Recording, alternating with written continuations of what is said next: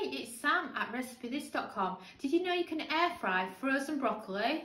Simply grab some steamed, just cooked frozen broccoli. We use the Instant Pot for that. And load the broccoli into the air fry basket. Season with salt and pepper. And then the best bit is the spray of extra virgin olive oil. And then once it's sprayed, it's time to give it its first cook.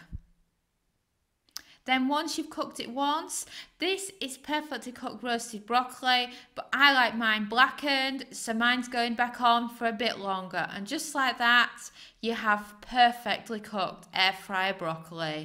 Screenshot now for the recipe link or head over to recipethis.com.